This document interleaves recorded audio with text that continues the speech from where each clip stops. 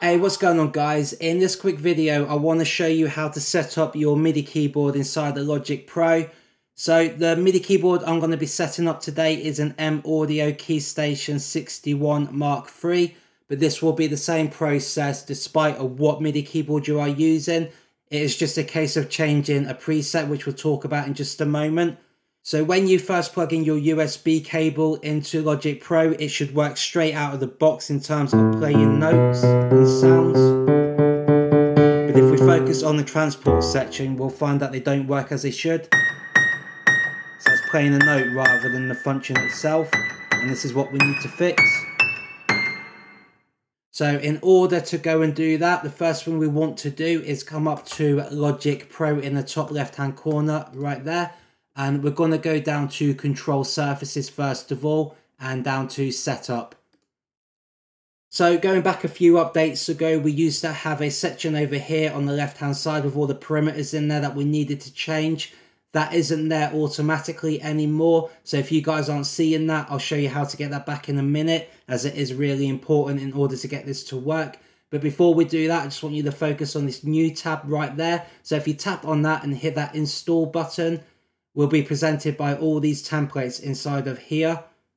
So you may have to do a bit of research or maybe go to your manufacturer website or manual to find out which one of these you need with Logic Pro. But for anybody that is using a M-Audio Keystation, we need to set that up using the Mackie Designs Mackie control right there.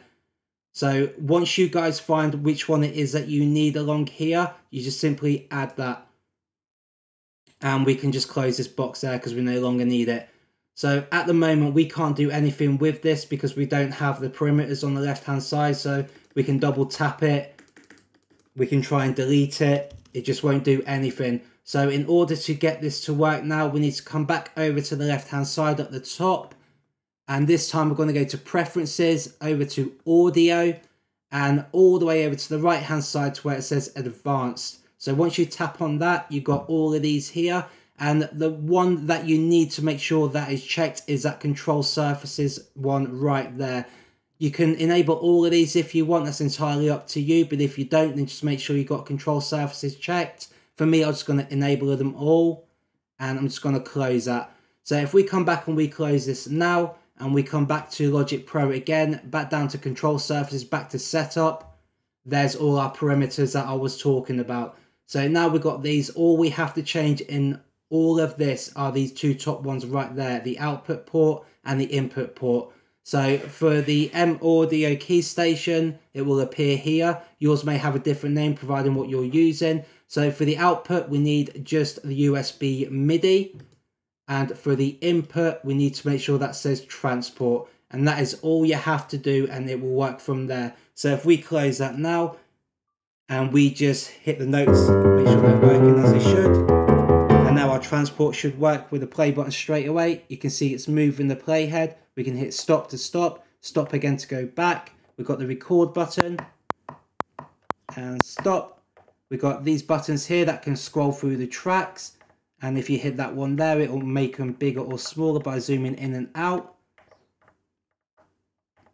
And our volume will work as well. For some reason, it doesn't seem to move it on the screen, as you can see. It did used to work. I'm not sure why it doesn't anymore. But if we play a sound, sorry, I've just got to go back up to that piano up the top there. So we've got a sound loaded. You can see that is working. And as we adjust the volume, it gets quieter all the way down. And we've got no sound at all. So you can see that is working also. So I hope this helped you guys out. If it did, then please give me a thumbs up, as it makes all the difference. And hit that subscribe button if you want to see any future Logic Pro videos by myself. But for now, have a great day, and I'll see you in the next video.